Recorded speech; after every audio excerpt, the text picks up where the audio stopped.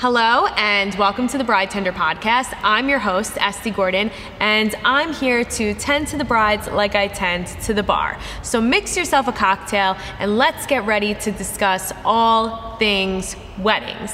Today, I'm here with Shiran from Nicholson Events, and we are in Bridgeport, Connecticut at his new venue, the Knowlton, and we're gonna get into all of that. But first, Shiran, thank you so much for coming on my podcast. Yeah. I want to talk all about this new place and your business, but first let me ask you, how are you doing since everything that's been going on with the pandemic? Wow, we started with a loaded question here. Wow, it's going heavy. You know, the answer is that I'm doing. From day one of the shutdown, it was nonstop, right? It's how do we, I think that's part of our industry. When you hire somebody to do your event, if something goes sideways, you want to make sure that a qualified person knows what to do.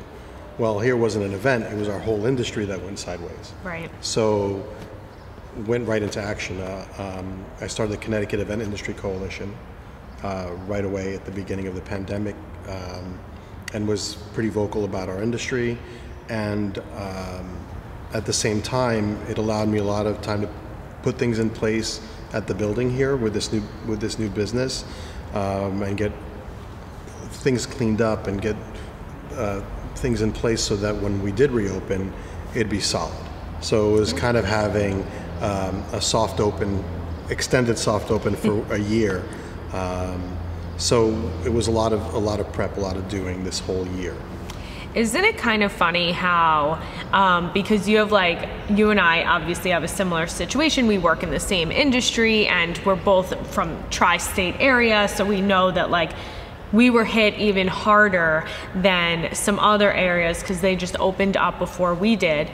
But that in times of complete darkness, we're able to we had other things going on, which is you had just taken over this place, so you had that time to really focus and, you know, kind of build this to what you wanted it to be, where had the pandemic not happened, you might not have had necessarily the time at first to do it. Well, it would have been more, you know, trial under fire, right? It would have been like, all right, we got an event this weekend, you know, let's get it going, and then you figure it out while you're setting up. Here, I just missed working so much. I literally came in and rigged lighting, put up sound systems, did stuff and tested things out, really tested out the acoustics, tested out what do we need, where the deficits, and just did mock AV tech stuff here, so it'd be perfect. And it's really great. I mean, being able to run everything up in the trussing above everybody, and we don't do anything, we try to do nothing on the ground, opens up the room even more. Right. So when we're flying speakers, we're flying lights, there's no wires, there's nothing, it's awesome. That's such a treat for me, because usually you have that for bigger setups, but you don't have it when you're in to do an event for a quick, you know, one event loaded out, you're loading in another event, you don't have the time to do all this. So that was a treat this year, to be able to play with the space.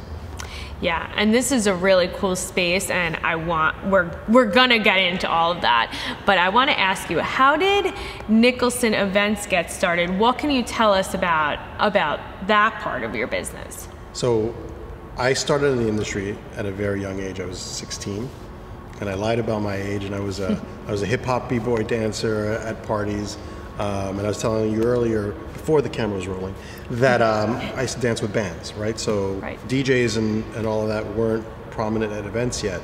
So very quickly progressed into emceeing and DJing. And I was working for a couple of companies, and I didn't, you know, what they were doing was great, but my way was much more hands-on with my clients, a lot more personal. And the other company I was working for were much more of the factories, where they'd have 20, 30 events a day at a time. And my mom's in the clothing business. We have boutiques. We're very hands-on. We're very paying attention to one client at a time. And I had a very big client come to me because I also speak French. I'm originally from North Africa, so I speak French fluently, and this was a French client. Now, it was the breakout opportunity. It was actually the owners of Chanel to actually start my own company because I had all the resources. I'd been in the industry already a whole 4 years. And at 20, I started Nicholson Events. Oh, wow. So you were like a very young business owner. Right. And we started with the lighting and DJs and dancers, so all the basic stuff, and we did their daughter's bat mitzvah. And that was my first client, and then we ended up doing some corporate stuff for them as well, which was great. And then grew my business from there. All it usually takes is having like a good first client, right? Yeah. I know. That's what I usually tell a lot of like new business owners. It's like always like treat your like first client like as like and every client as like they're special and they're like your number one, because you never know what's going to spiral like from that. It could be the world's smallest job, and you never know how that can enhance your business and your relationships. You know, I asked you before we started rolling, are you nervous? And you said a little bit. Yeah. And I'm nervous before every gig as if it was my first almost. Yeah. And I tell my clients, it doesn't matter if I did amazing last week or on the last event. The only event that matters to you is this event. And then I really stress that the most important event is the event that we're doing. Because if I mess up your party, that's going to stay with you. These are life events. Right. And I don't rest on, we've been doing this for a long time, 27 years. You know, I say your part is the most important. Every detail matters on that event. I mean, you're only as good as the party you're doing. That's our motto. I mean, that's really hands-on. So as much as I'm so grateful for all the experience, I care and get nervous about each event we walk into. I do too. Every single time I'm getting people down the aisle, I don't know what it is, but right before then I get a little nervous as if it's like me going down the aisle, and I'm like, why am I nervous to do this? I do this all the time. But it's you know, every client is different in their own way, and you want to make sure that like those special moments don't go unnoticed. Yeah, I think a lot of brides and grooms and families don't realize how personally invested a lot of us are. Yeah. I got to speak with so many event planners and so many people in the industry over this year. That was the one good thing about COVID, is I made a lot of new friends in the industry, but realized how much, you know, it's not a unique thing to be so caring. Like, everybody really cares. Yeah. A lot of us really care about that. This is a special moment for you, that walking down the aisle is going to go perfect. We really care. It's not just our job. We're emotionally invested in each event. Yeah. When I like was a teenager, I started out in the industry catering parties on the side, and I know I told you that before, but and I didn't think that was going to like be a part of my career. It was more of my like after school and weekend job, and I ended up like loving it. And I would see all the ceremonies go on and the parties and the entrances into the ballroom, and I was like, one of the best things of having a job like that and being in this industry, you know, growing up in the industry, is that you're part of the best day in people's lives. Right. You're part of all of the happy, monumental moments. Right. And I'm like, why would I want to be in any other industry when like I'm in like the happiest industry? Right. Right. It's amazing. You know, we get to be in that memory and relive it. Yeah. You know, it's funny because I'll do a wedding ceremony. I will get teary, no matter how many I'm there, and it's truly special that's what our lives are filled with. So. Yeah, and especially now in these times of this pandemic, where people postponed their weddings or did smaller groups instead of the bigger party that they were used to. It was like you really got to know people even more personally than before, that I felt really like touched in a way, like seeing them go down the aisle and that kind of moment. And especially because you probably dealt with them 2 or 3 times more than you usually would because of the rescheduling. That's definitely and true. Replanning. Yes. Yeah. Yes, I know. Well, I'm hoping that we're now over the hump of all that, as we now see the world, and you know, more so than that, New York, Connecticut, New Jersey, where we're from, opening up more than what we've seen today. In 2 days, no more mask requirements in Connecticut. I know. I'm in New York, so I'm waiting for that role over there, but I know I might need to bring myself to Connecticut more often. But yeah, no, and that's great. I mean, it's just showing a big leap toward the future. Yeah. So now, what can you tell us about the Knowlton? This is like your new baby, your new like big project, and this place is huge and has so much to offer. I'm like, oh my gosh.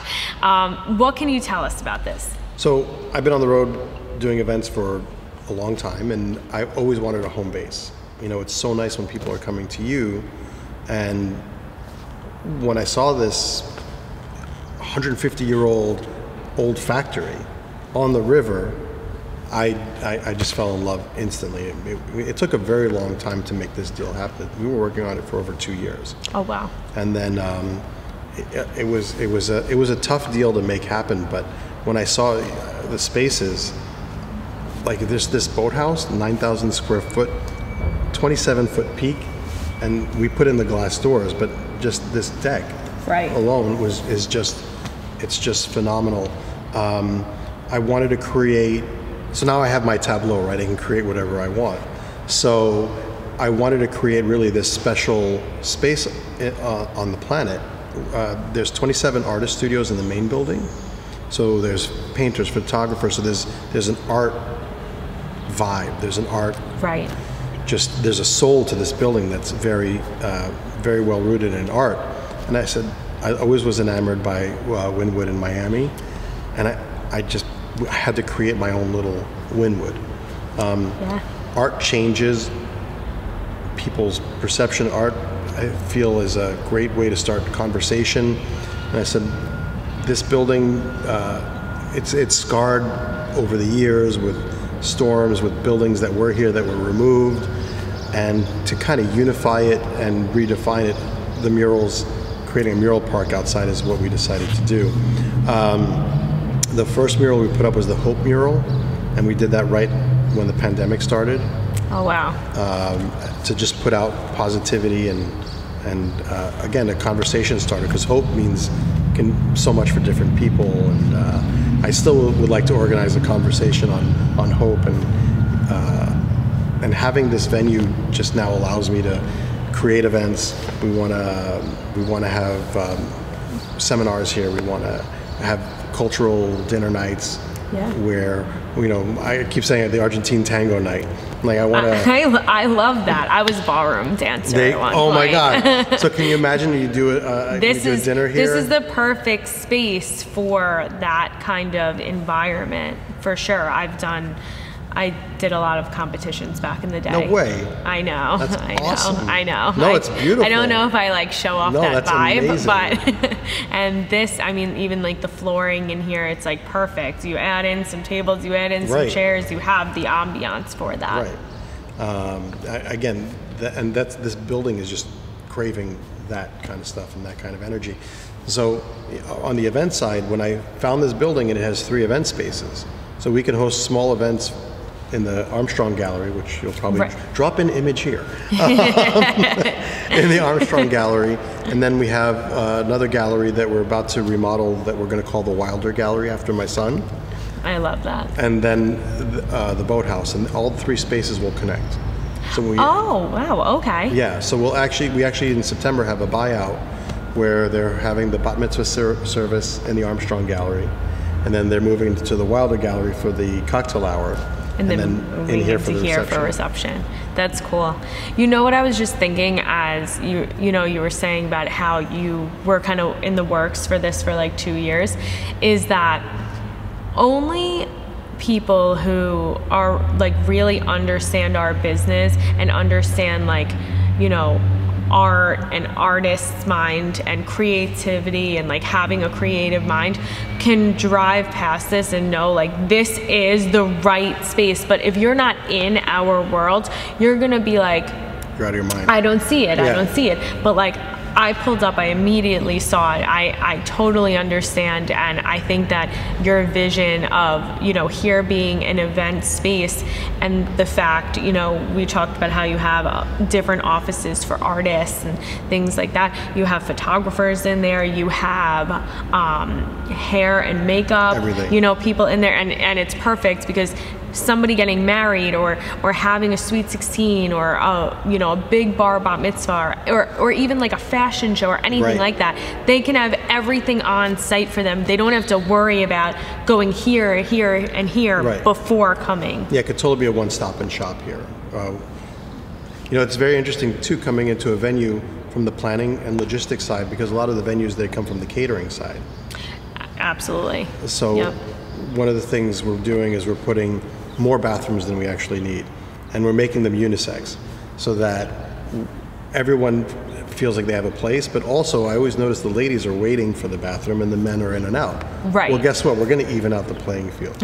You know, so, you know, we wanted to create a flow there. We're putting in a 750 square foot prep area for catering, and then on top of that, we're putting in 12 circuits, so that you can hook up your coffee makers and not worry about blowing. So I've talked to I know what's happened over the years, and I've talked to a lot of caterers and saying, what's your dream if you're coming in to have in that prep area, like power? And then for the DJs, for the bands, we're gonna have 6 circuits there, 6 circuits there, circuits up there. So, you know, we're making sure like all the logistical things that I've come up against over the years are not an issue here. Well, I think having your own, you know, DJ and event business has been like such a blessing when it comes to now opening this space, because you know everything that you need involved that like maybe somebody else would not have known. You know about the electric and what's needed. You know about the bathrooms and what's needed. You know, where a lot of people, they might not think about those little details, but when you've worked events, you know, every weekend for so many years, you're like, and you're doing load-ins and load-outs, and you're like, I had to bring 700 extension cords because there was nowhere for me to plug in, and I'm like, and I'm not even like ever on the electrical side, but even I know that it's tough. Yeah, we make sure the load-in is easy for people too. All those things. So it's such a treat to have a home base. Definitely. It must feel nice to have a home base. I can imagine, especially going and doing all these parties all the time, and you're going back and forth, but now it's like you have like a place during the week too to like call home and go to, and have your own office set up and have all of that. Yeah, and if the clients want to demo something for their events, even if they're not here, I can show you what a video wall looks like. I can show you what the moving heads look like. I can set up the photo booths and show you the different photo booths. I can make this my showroom if I needed to for a client. So it's so, again, when you have your own venue, you can do anything you want, right? That's very true. And you're a venue that's on the water, which is, I mean, hello, like prime real estate for people. Prime. Right? Yeah. On the water, and no real traffic or that you could hear. I mean, we hear the birds.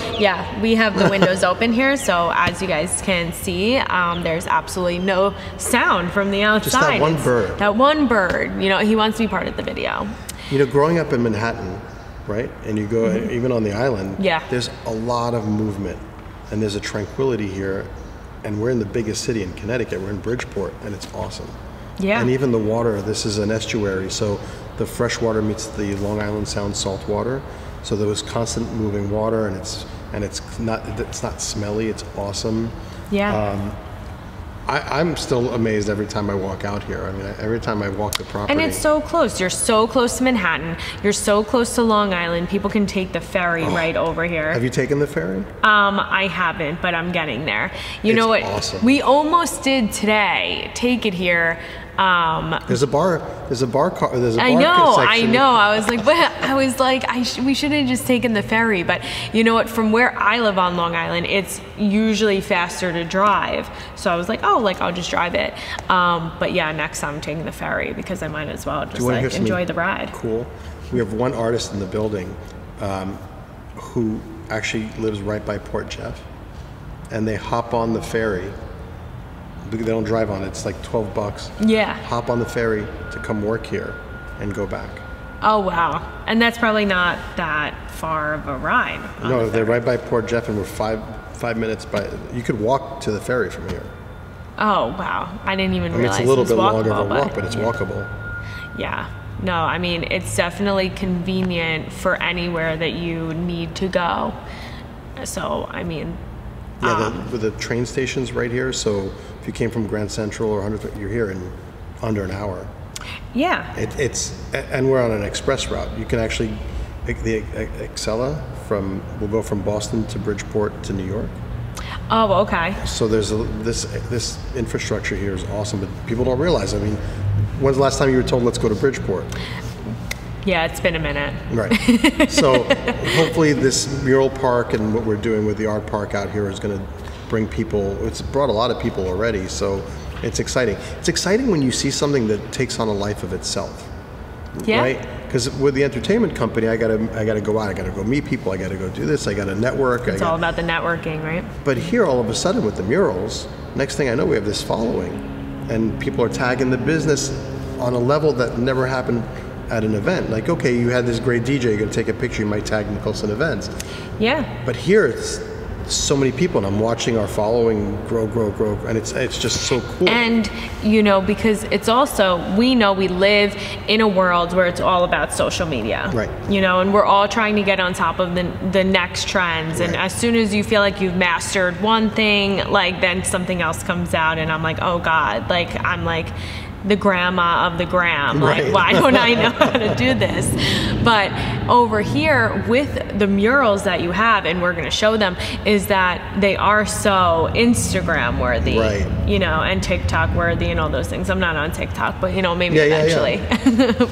Come on, how much can we do in a day? How much can we do? You're doing this. This is amazing. Right? How much? Yeah. I'm like, how much can you do? I was like, I need to hire a young intern who can teach me how to do reels, because I'm now like the older one that doesn't know how to do that. I'm like, when did I become like the older one? Right. You're not. It just changes so fast. It changes so fast. Yeah. The social media in general is like a full-time job. Yeah. Exactly. And we're doing our real job. That's another thing. You talk about full-time job. What I've learned this year is that a lot of people don't realize that for many of us, this is a full-time job. Right. There, a couple of planners were saying that clients were asking them, what do you do? What's your real job? And a lot of people and a lot of government doesn't realize that what we do is an industry. It's $1 trillion industry in America. Yeah. They don't realize that. And part of it too is that we're so spread out in government filing, the NACE codes, that you can't get a real metric about our industry. So the National Coalition is actually working on, next year they're voting on the NACE codes to kind of redraw the NACE codes for the event industry. That way we can really get some metrics about what our industry is about. Well, we on the drive up, I was talking about how, working in this industry, like people tend to look at it like it's a hobby. And sure, you can say it's a hobby because we like what we do, we enjoy what we do, but it is very much a job. It's a career. It's a lifestyle. They teach you in college now. Yeah, exactly. And it's something that, yes, it can be learned, but it's also very much a talent. And when there's so many people who try to bog you down with trying to get you to come down on pricing, they don't sit there and calculate the time it takes to travel, to load in and out, to set everything up. Right, I think it's just the 4 or 5 hours. It's just the 4 or 5 hours that, as if you're just DJing just for 4 or 5 hours, not the drive there back, the loading and the setup, the breakdown, the putting together the playlist, getting the lights together, making sure that they're the right lighting for the room. I mean, yeah, it's a lot of work. And I think sometimes people who are outside of the industry don't realize how much because we do our job well. Yeah. Again, this whole year being on the political and representing the industry, I'd say if we do our job right, you don't see us. You don't know we did our job right because we did it right. Yeah. We're behind the scenes and we're making sure that event goes seamless and everyone comes in and out like that was great. No complaints. They talked about restaurants a lot this year, but if if you do a banquet, let's say you do a 200 person, which is not the biggest banquet. Right. And you probably have 2 waiters per table, 3 waiters per table. Right. So you have like 20, 25 waiters there, yeah. and service people, but you don't notice them because they're usually like, maybe you have a choice, but let's say you don't have a choice. They're walking up and they're just dropping your plate and they're leaving. So you don't have the interaction that you have in a normal restaurant. But that banquet has more people working just in catering staff alone than your average restaurant. Plus the tech crews, so a lot of people don't realize how many people are actually working. How many people are on hand for your day? Yeah, there's at least, per event, 20 people that have their hand in an average event. Yep. I would have to say I agree with you. I think even in today's times, it's even more than that, because a lot of people are, even though they know it's an additional cost to like them as the vendor, they're bringing more staff on just in case, because you got to have more hands. Right. This year, I think, has taught us a lot about our time worth as well. I think a lot of people in the industry really had time to look at, what does my hour look like? I'm not just showing up and performing at the event. There is a lot going into what we do. A lot of that came about because of the deposits, right? Because we had to refund deposits, but I did all this work. So now, one of the things we're more of a retainer fee. We're more like an attorney. I mean, the minute you hire that attorney, when they send you an email, when they call you, when they do all that, they're charging you for that time. And I think we've learned to value our time in the industry based on that. I don't know if the brides want to hear this, but that's the truth. We work hard for you. It's the truth. And honestly, we are very honest with the brides over here that, like, it's important for you to know your budget and source out who works well within your budget that does it. But I like to be like very open and very transparent that, like, if somebody is like charging a certain amount of money, there's a reason that they are, and it's not, technically up for negotiation. I mean, one of my favorite things that I keep saying, especially as we're building this place, is I'm too poor to be cheap. So if spending 20, 30, 40, 50, 100,000 on your event is a lot for you, then you want to make sure that every dollar you spend is going to someone that's going to do it right. Right. And that's, absolutely. You might be getting that DJ that's only charging you $500. But what happens if his speaker blows, or what happens if his computer dies, or what happens if he's just not, you got a deal, but what does that really mean? Right. And sometimes a deal is just not always financial, and people don't always see that. It's not always about spending less. It's about spending the right money for the right things, and to get the job done right. So, I mean, I don't sugarcoat it for these brides over here, or anyone else, really. I think people appreciate it when you're straight up. I mean, right now a lot of people are saying, well, can you give me a break? I said, we've been shut down for a year. Right. We can't do anything. I mean, this is what you want it done right. This is what it's going to cost. It's harder. We don't have the volume right now to do that. Exactly. And also, it's just, like we spoke about, there's so much involved that people aren't seeing behind the scenes. It's not just that 4 or 5 hours. It's a lot of prep before then. And of course, being business owners and stuff, we become our own accountants, our own lawyers. You're like, yeah. I know. I feel like I've learned a lot about that over time. Most of us wear a lot of hats. You wear a lot of hats. You're your own social media star. You're your own website guru. It's crazy, but it's true. Yeah, you're working for every dollar that comes in. Yeah, I tell people, you don't realize I've been doing parties since I was 16. So mostly I've worked every weekend of my life since I was 16. Was it weird having weekends off during this time? Yeah, ask my wife. I didn't really stop. Yeah. I wasn't comfortable taking a day. This wasn't a year of break. Yeah. This was a year fight harder and make sure that first of all, business-wise, that when things reopen, everything that you couldn't do when things were crazy, you can fine tune and fix and do everything. But also, I was a very big advocate for our industry. I mean, like I said earlier, if we're in an industry where you're used to not noticing us, well, we had to scream from the hilltops. Right. Yeah. We're an industry, help. So when I started this podcast during during the very beginning of the pandemic, and my first guests were my parents, by the way. Awesome. Okay, on The Secret to a Happy Marriage. It was actually like really good, and like my dad had like 2 martinis beforehand, so like everybody was like loose and well for the podcast. They were like still to this day my most high maintenance guests for some reason. But yeah, and like I started it not knowing what would happen, if I would do it weekly, if anything, and it turned out to be this weekly thing because I had a lot of people who wanted to come on, and I wasn't expecting any of that. I thought it was going to be really hard for me to get people to come on, and then I had people like, I was lining up interviews week after week. That's and awesome. I'm coming up with content, and I'm like, I'm changing around my own business. I'm changing around my own career. I'm staying within weddings, but I'm doing something in addition to what I did.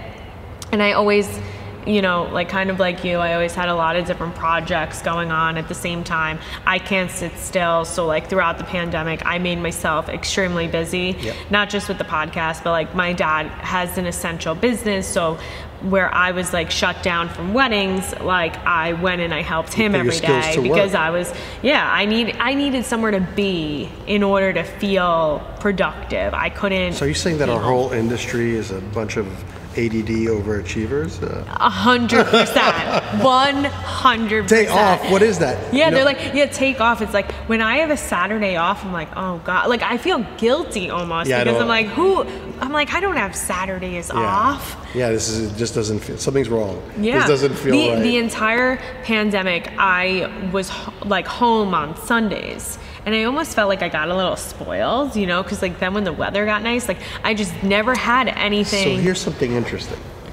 So one of the things that we talk about with other professionals, and it's not just in our industry, is kind of, not establishing with your clients when you're off work. And even for ourselves. Yeah. Because with computers, with internet, you have a client that will email you or even text you at 1 a.m. Yep. And our impulse is we need to get back to that client right away, and we might even answer if we're up or our phone thing. Right. But I think for our own sanity, I think it's so important that this is our cutoff time. Back before computers or before where we were, when you left the office, you left the office. And it wasn't cataclysmic that 12 hours later you get back to somebody. Yeah. And I think it's important for brides, grooms to kind of have that pause and realize you hired a professional, even though you emailed at 8 p.m., that they don't answer you till 11 the next day, 11 a.m., not p.m., is okay. Yeah. And even if it's not a pressing thing, that if they take 2 days to get back to that email, it's okay. And it's okay for us too. Where it's okay to have that Sunday off, and it's tough for all of us because we love what we do, but it's okay to have that Sunday off and that rare Saturday night, Yeah, I used to always have. So I'm off from my job on Mondays, and that's our day. Yeah, that's our day, and it's really. Sometimes like I busy up my Mondays so much, but once in a while I'll have a Monday where I'm like really fully off, and I'm like, it's kind of nice, like when Sunday rolls around, like I don't have that Sunday feeling, like the Sunday sad series, like that was a thing. And when I was in school, like growing up, elementary school, middle school, high school, like I could never enjoy Sunday because that young, isn't that crazy? Because I knew Monday was coming and school was coming. And I didn't even hate school. Like I had all these friends, I agree. But it was like that. And I've worked jobs where I had that the Sunday scaries. Like I had that, but I don't feel that now. Like I don't feel that in this industry. I don't like when Sunday rolls around and I'm off, that's not always the case, but when I am, like, it really is nice to have that Sunday. I don't like let it trail into. And I agree with like what you're saying, that sometimes it's important to create boundaries with clients, that it's not that I won't get back to you, it's just that like I'm off spending time with my family. And or if their event is 3 months away and you have, I always tell my clients, this is your week. If you need to contact me 17 times in the day, this is your week, I get it. Yeah. So sometimes that's the thing, we're giving that, because I'm not a big factory company, right? So we have to give that attention to that client. Right. And sometimes we do have 2, 3 in that week. So it's like, we'll get to you, nothing's that pressing. Yeah. I have clients that I've been working with for over 14 years that might call me that Thursday for an event Saturday. Oh my gosh. And they've been doing that. If I have 2 weeks with them, it's a luxury. And they'll call me like, hey, this I need for this Saturday. We need floral, we need catering, we'll do it. If you go on Vogue.com, I actually planned it was supposed to be an engagement party, and they said, well, we have friends coming, let's make it a surprise wedding. Oh my God. So in 2 weeks, we actually planned a surprise wedding with rain contingency, flew in a band from Germany, catering, all of that. So, oh like saying, God. just because I don't get back, it's not because we're lost. It's because there might be some other things happening, and we will get back to you. And if we don't in the time, send another email. But just right. And it's also in today's times, you have a lot of people who are getting married like later on this year, and they're so like nervous right now. And I'm like, listen, I get like you being nervous, but I can't predict the future for like November, December 2021. Oh, I can. Hold on, let me check my phone. And I'm just like, I promise, like I have like, I know I'm like saying things now, like I have my finger on the pulse. I'm like, I can't believe I'm that person who says these things, but it's true. It's like, I have my finger on the pulse. I'm like getting the news and like letting you know it as soon as I can. But like, let's see what happens as the summer goes on, as we get closer to your date. Right now, things are opening up. So we're talking about the COVID specific. The COVID specifics of it all. Week to week, this has been such a fast-moving thing. Right. I was telling clients that were worried about July 3-4 months ago. I said, take it month by month. Every month, let's revisit if you want. But, Yeah, I always say, I'm like, revisit before your invitations are set to go out and see what happens then. But it's like, we now see that so much is opening up. We are seeing more flexibility. We are seeing more people are getting vaccinated. So, like, things are, I'm not going to say they're normal, but we're seeing a little bit more normalcy than what we had. So I'm like, don't jump to, like, feeling so nervous when we finally are seeing things go in a positive direction. Correct. It's not like we're back in January. Exactly. Right. Yeah. Or March 2020 when it was the end of the world, literally. I mean, we're so fortunate to be where we are in the world. I mean, we all have access. You can walk in now without an appointment to get a vaccine. Right.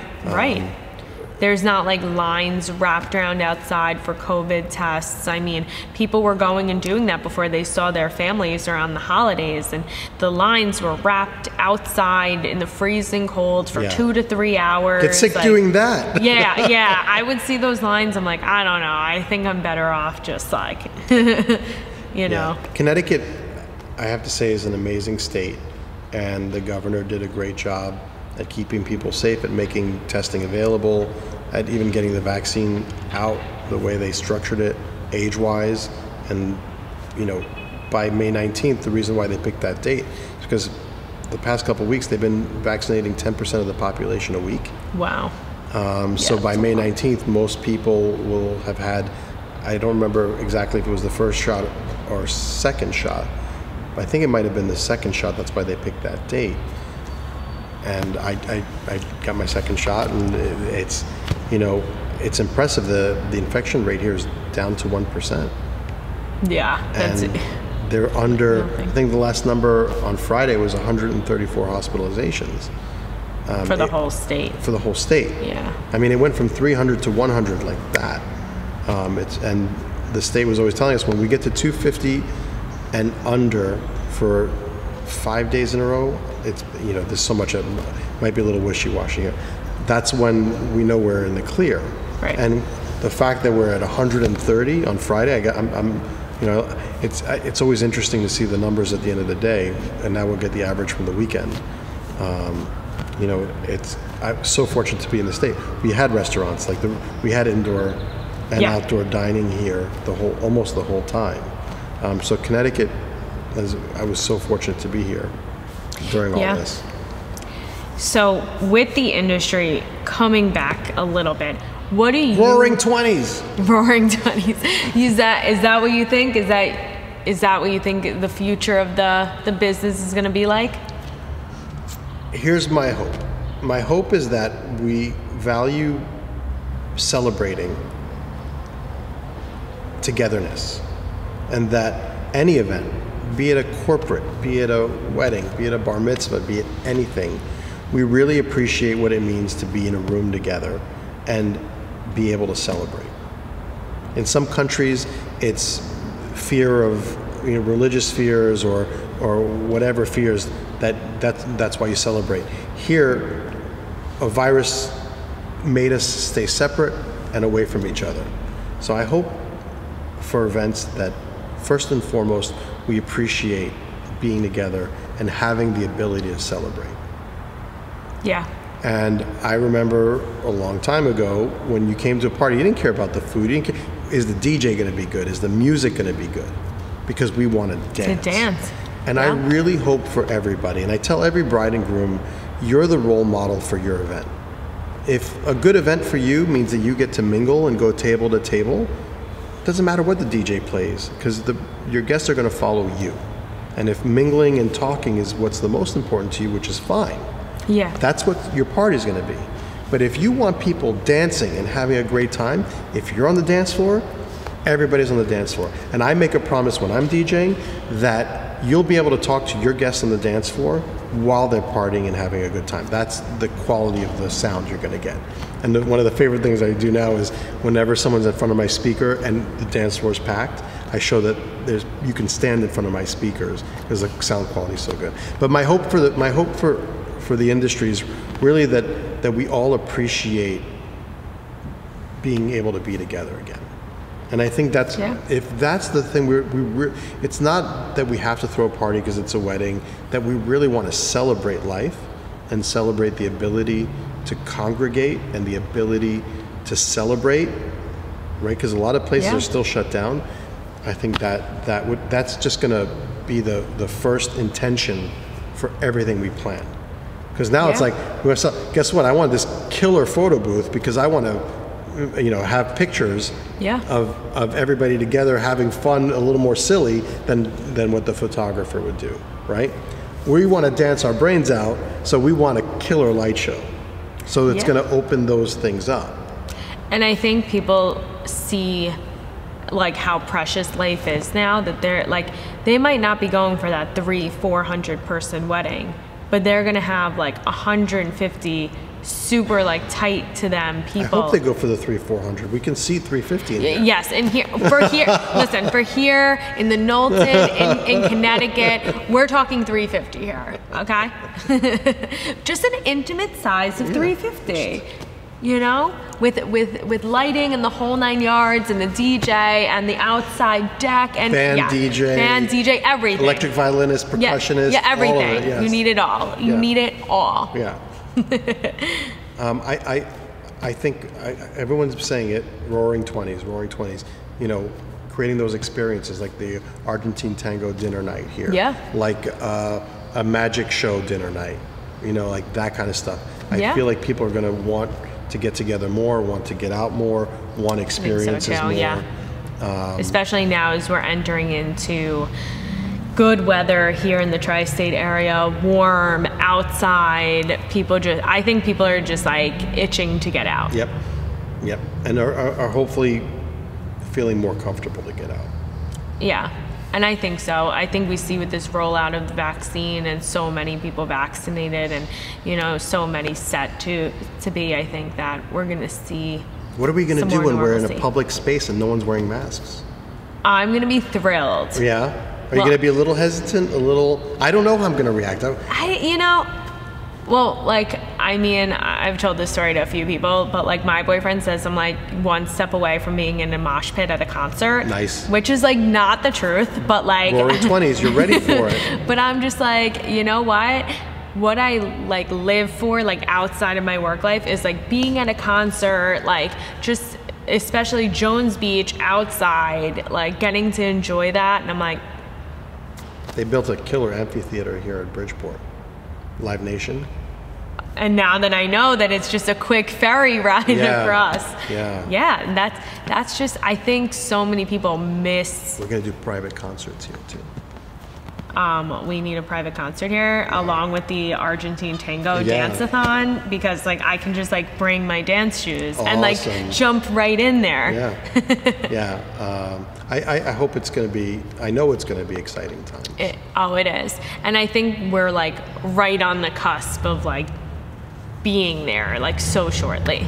And the music industry too has been kind of flat with COVID. Yeah. I think a lot of people have been holding on to a lot of music that is going to start, so it's going to be a renaissance. That the movie industry, right? Because we saw that take a huge hit, you know. They've been holding back a lot. Like I will say, Netflix killed it though this year. Yep. Absolutely killed it. Thank you, Netflix. And thank you, Netflix. Although I've watched every like show now, especially the ones that are only one season. What are you watching right now? Right now I'm watching Dynasty. So I love it that you said that. I love it. Because I'm watching The Love Boat.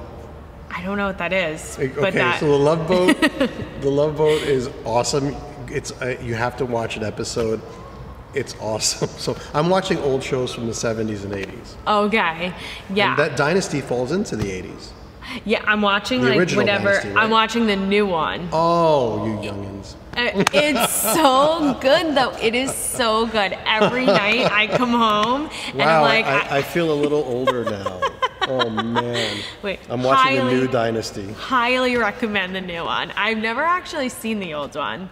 But the new one, it's like supposed to be like based in Atlanta, and oh my god, it's just glitz, glamour, and I think that's what also makes me feel good, because you see all these. I got more gray hair. I think just from that. What's The Love Boat? Oh my god.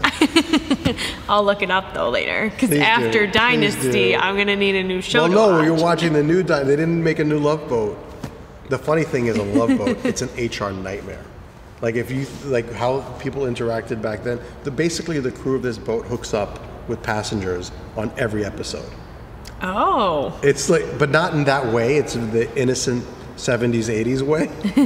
And you watch it now, you're like, this is an HR nightmare. But it's hilarious. It's much simpler times, and I know. I would love simpler times. Yeah. Just need to have fun. You know, I think the get back to simpler times is let's dance. And once we get back to dancing, and we can dance together, and let's bring back ballroom dancing. Oh my God, yes. If that came back as a normal thing, you know, and we kind of stop with this for a little bit. I like joke around, because I always like made this joke that when I get married, like I don't want to do the hora. I'm Jewish. And now, but like after this past year, I realized, wow, that would be so weird if I didn't have a hora at my wedding. Yeah. So, you know what? It took a pandemic for me to realize, like, the hora is very special. It is. And you know, we've had non-Jewish clients request to do it because they think it's awesome.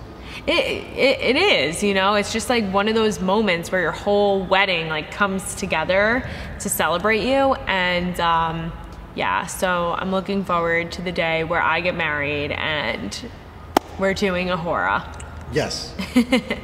Celebrate. So now, where can everybody follow you, both businesses, Nicholson, the Knowlton, so that they can see everything that's going on here? So on all social media, it's at Nicholson Events. On Facebook, it's Nicholson Events. And for the Knowlton, it's at the Knowlton on Instagram. And the Knowlton, and it's Knowlton with a K. So like know the Knowlton. Knowlton. And we have the websites, nicholsonevents.com and theknowlton.com. And obviously, if you check into like all the geotags and things like that, you'll be able to see it's literally Wynwood Miami over here. Yes. with all these murals. Yeah, everybody's gonna want to come over here and get an Instagram-worthy picture. Yes, and we did an outdoor. We were able to do one outdoor pop-up dinner during COVID. And people were like, this is like being in Miami because things were lit up and you were on the water, and it's awesome. It's a perfect spot. Yeah. It's the perfect spot. So everybody make sure to go and like and share and follow the Knowlton and Nicholson Events, and check out everything that they have to offer for your special day. Honestly, you guys have everything to offer here for someone's special day. Wedding, hair, makeup on site, lighting, DJ, band, anything that you want. Outside space overlooking the water with no traffic. I mean, hello. Parking. I mean, it's everything. We got everything over here. We got everything. So, well, Shiran, thank you so much for coming on my show today. It was so much fun being here. I can't wait to take all my Instagram-worthy pictures outside. Obviously, we got to go do it. And I look forward to working together very soon now that the industry is back up, and you know, it's back. It's back. I'm ready. We're going to a concert soon. We never went away. We went on pause. True. That's it. And now we are fully hit play. Play, we're ready to go. Let's go. Fast forward. X2 speed. We're ready. Thank you. Thank you all so much for tuning into today's episode of the Bridetender podcast. We put out a new episode every single Monday on Apple Podcasts, Spotify, YouTube, wherever you listen to podcasts, and of course watch it on YouTube to get a glimpse of the space here at the Knowlton today. If you're not already following me, please follow me on Instagram at the Bridetender for all fun facts on the wedding industry, ways to save money on your special day, and of course, hiring the best in the business to execute your wedding. Make sure to go follow Shiran at Nicholson Events and at the Knowlton. Get some inspiration for your special day and see what they can do for you here in Connecticut and really anywhere. We travel everywhere for our clients. Everywhere. Until next week, mix yourself a cocktail, slide into my DMs with questions you want answered on all things weddings. Stay sane, stay healthy, and we'll catch you next week. Bye.